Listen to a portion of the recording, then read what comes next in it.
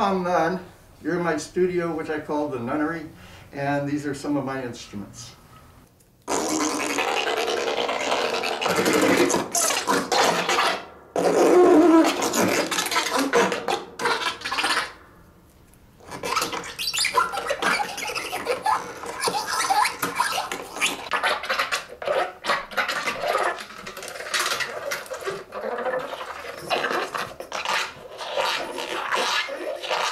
I just played the sketch plate, the one layout that I use most of the time for the last 9 years nearly.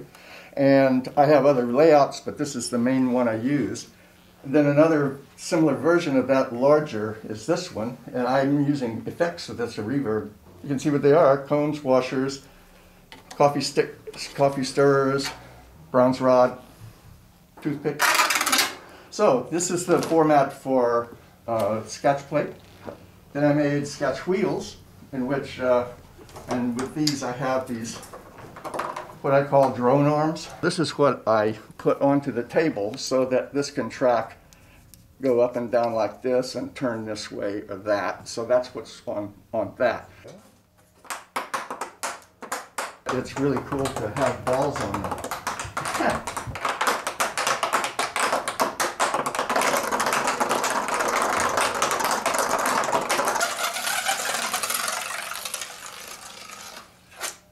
This is a wonderful turntable because it just goes forever. It's the best free turning one I have. This is the giant sketch wheel.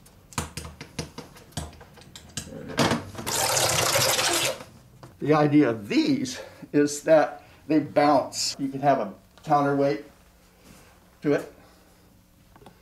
Here it's about right there. Anyway, I like that sound. But one day I was walking along here and there was a cardboard box and I went across it, and that was the beginning of sketch. Because that's when I realized that cardboard is the medium for sketch. Lightweight, full of air, incredibly efficient acoustically. So I started attaching different kinds of things to scrape over, and those one thing led to another, and I've made over 200 of those instruments. What I do is just an example of what can be done, but it's not the end product. It's just experimentation with materials, and where does that lead? I think that it's therapeutic, and it's creative, and it's accessible, so I'm lucky to have run across it. I don't invent, I discover. Thanks so much for coming by. I really appreciate your interest. Have a great day and stay well. Keep the masks on. Bye.